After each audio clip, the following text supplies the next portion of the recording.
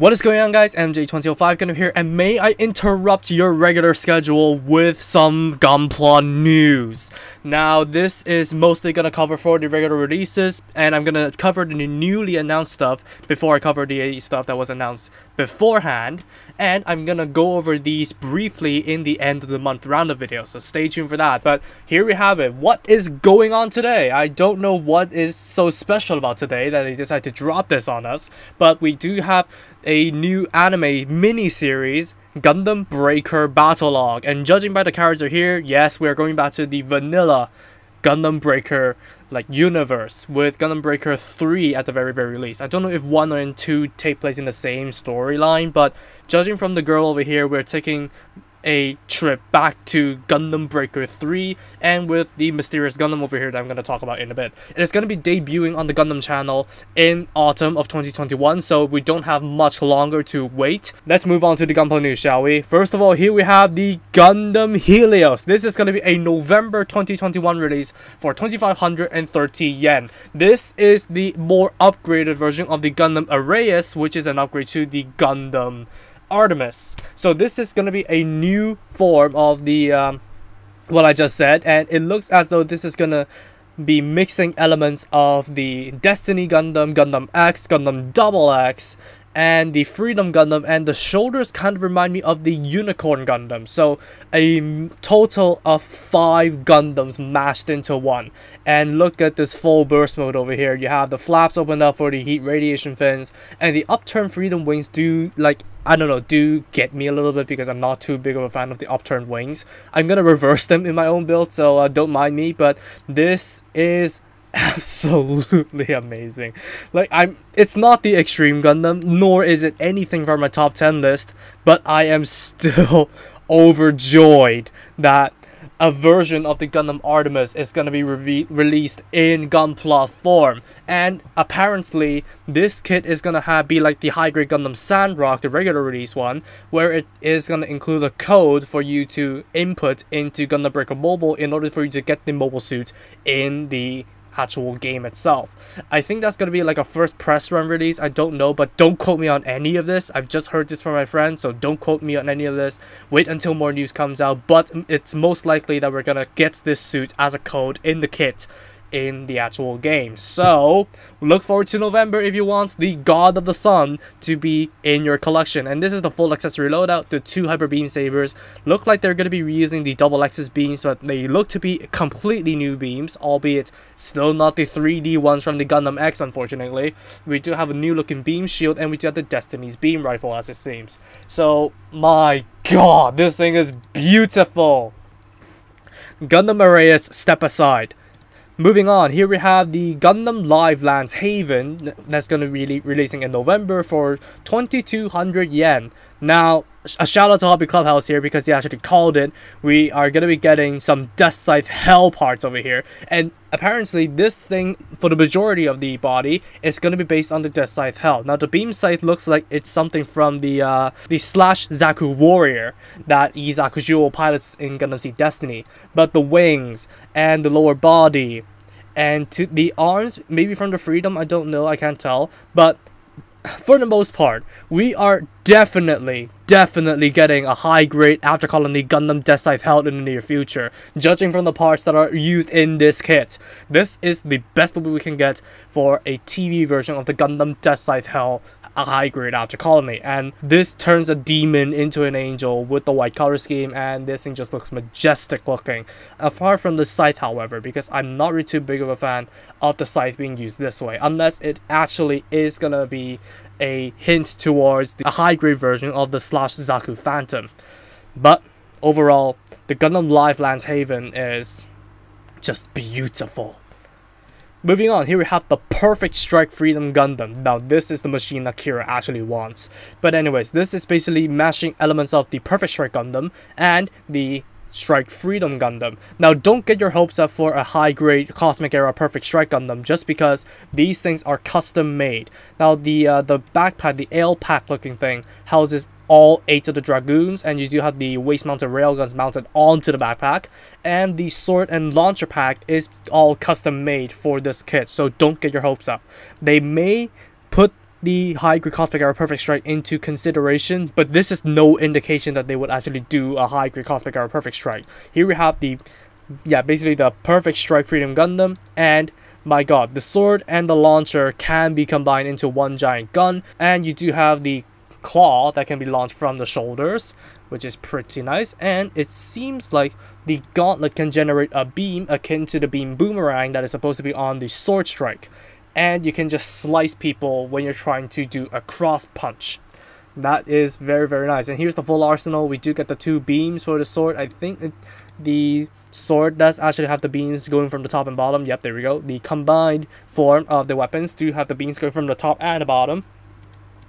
And we do have the beam shield, which is more likely going to be a leftover from the original Strike Freedom Gundam that you could use, just like the Gundam Phantom. And you do have the custom sword and the custom launcher. Very, very nice. Of course, I don't think the Dragoons can actually be launched out in any way, shape, or form, unless you maybe have the High Grade Cosmic Era Strike Freedom DX set, which is extinct by now. I regret not getting that thing because it's too expensive for me at the time. Not that it's not expensive now, but you know what I mean. But anyways, the Perfect Strike Freedom Gundam, December. Look forward to Christmas for a release of this thing for 2,530 yen. Moving on, here we have the Blazing Gundam, which is a custom-made God Gundam, which is going to be a December 2021 release for 2,200 yen. Now, I'm not too big of a fan of the head of the Blazing Gundam, because it's just not my taste, okay? But finally, G Gundam is getting its own share of love by getting some build custom kits. Now, I'm not counting the Death Army, not counting the Eldora Army. I'm counting the actual Gundams that appear in G Gundam, and as far as I know, this is the first. And apparently, this is going to be kind of like a burning mode, because it has a completely different head sculpt. So it's kind of taking elements from the Shining Gundam, I think.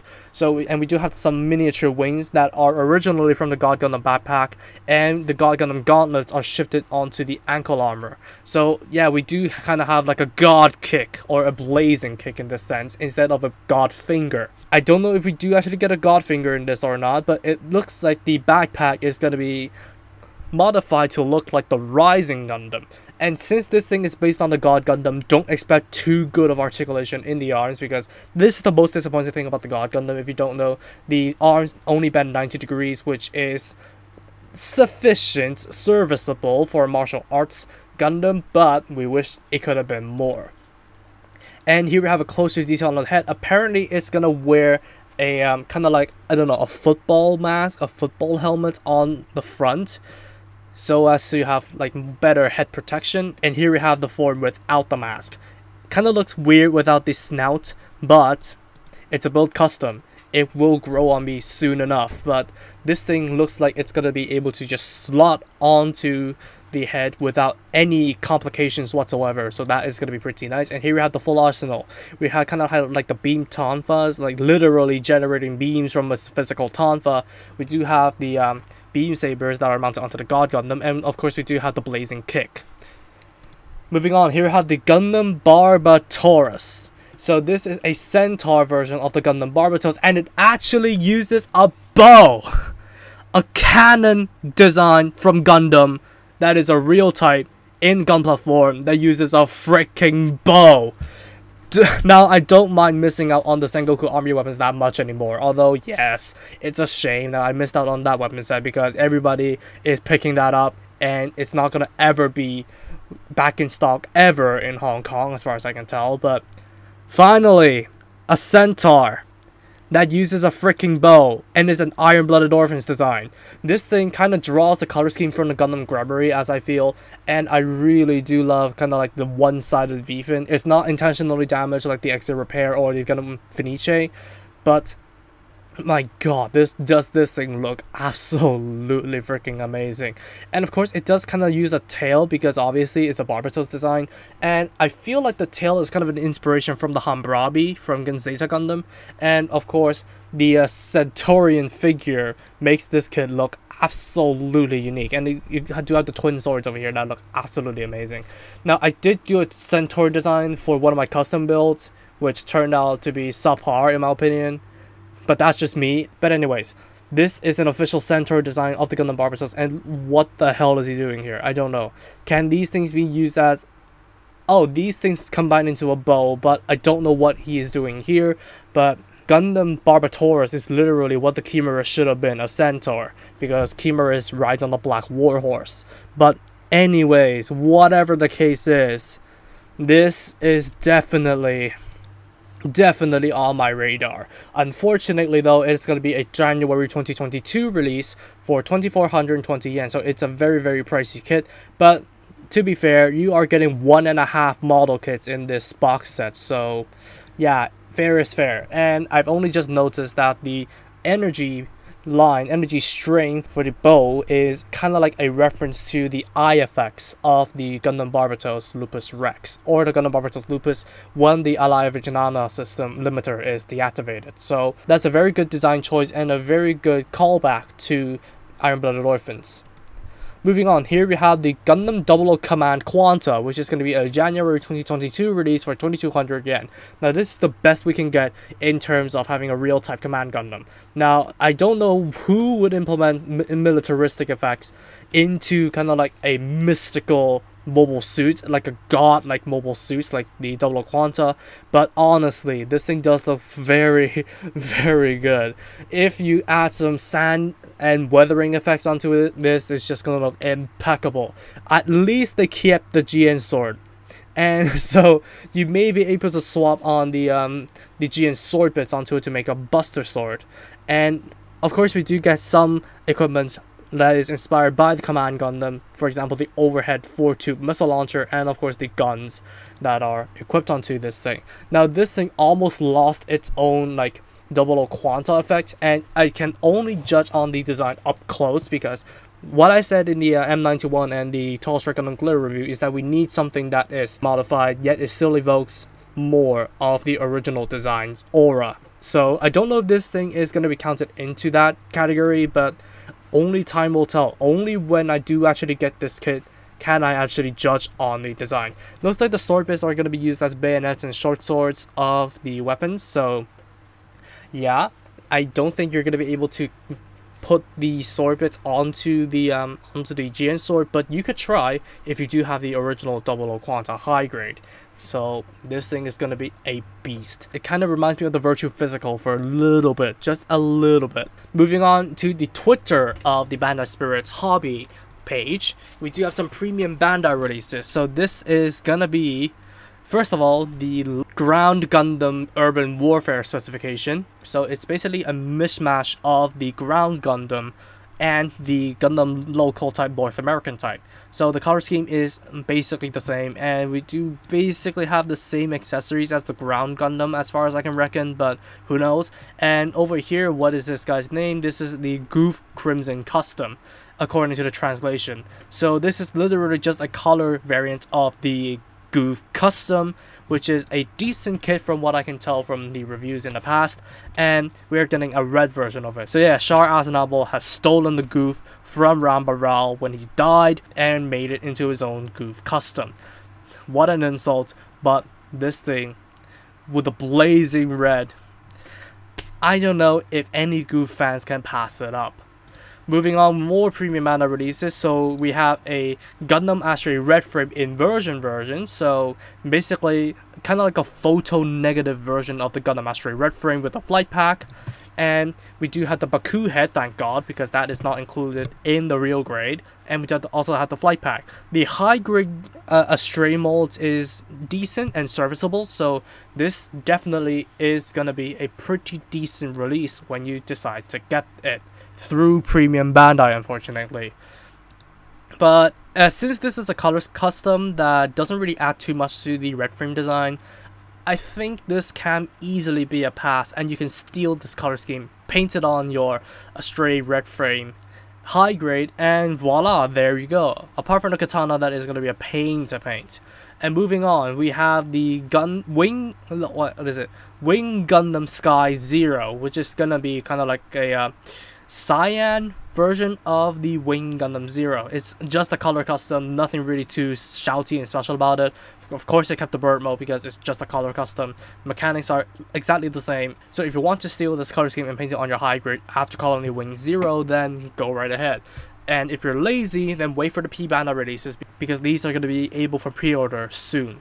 So that is gonna wrap it up for the Gundam Breaker Battlogue news, and let's move on to the less interesting news for today, which is gonna be an entry grade RX-78-2 Gundam painting model, which is going to be a June 21st release for 2021 for 770 yen.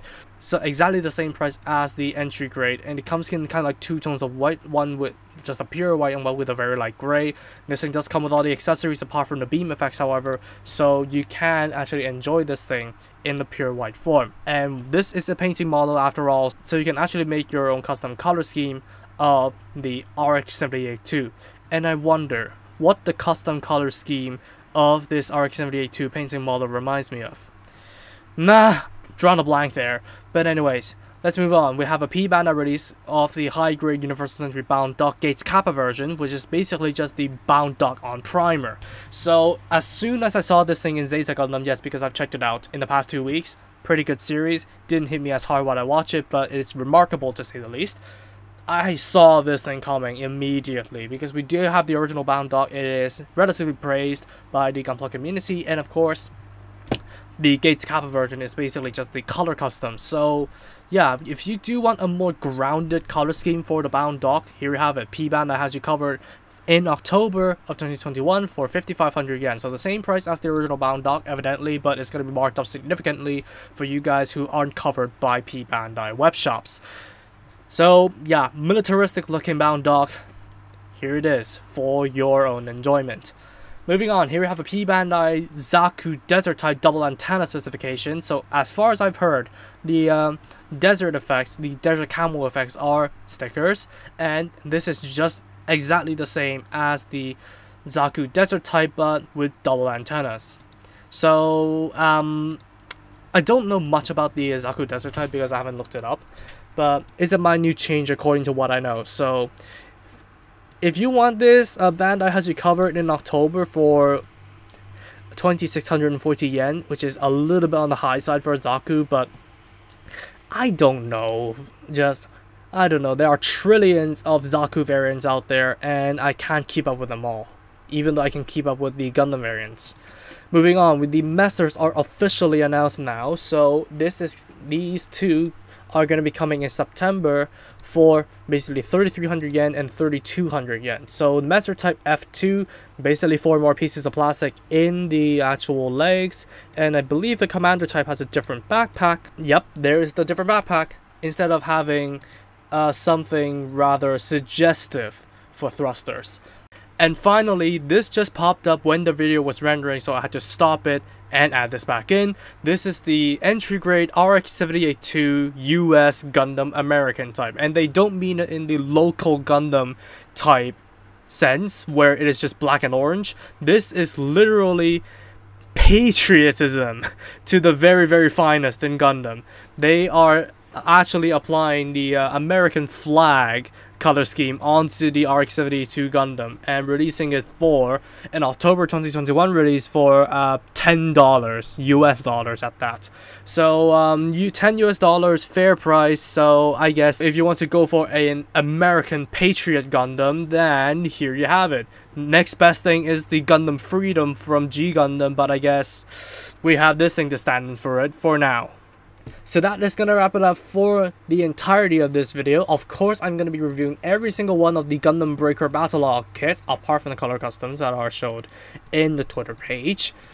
So look forward to that. Gunpla is, I don't know, because it has been stale in 2021, so thank God they're having a big drop on us like this. I'm reviewing every single one of these, and I'm overjoyed that we're finally going to be getting some Gundam Breaker Gunpla, to say the very least. After the disappointment in terms of marketing of Gundam Build Divers Battlogue, we're finally gonna be getting some new build Gunpla that I can't wait to review. Hopefully, you guys can't wait for these to be released as well. Tell me in the comments below what you think about these. And that's gonna wrap it up for me. Thank you all so much for watching this video. If you did like it, please be sure to drop a like, comment, and also subscribe for more Gunpla reviews, Gunpla news, and all that kind of stuff. Turn on notifications for future content alerts if you haven't, and I'll see you all in the next video. Peace.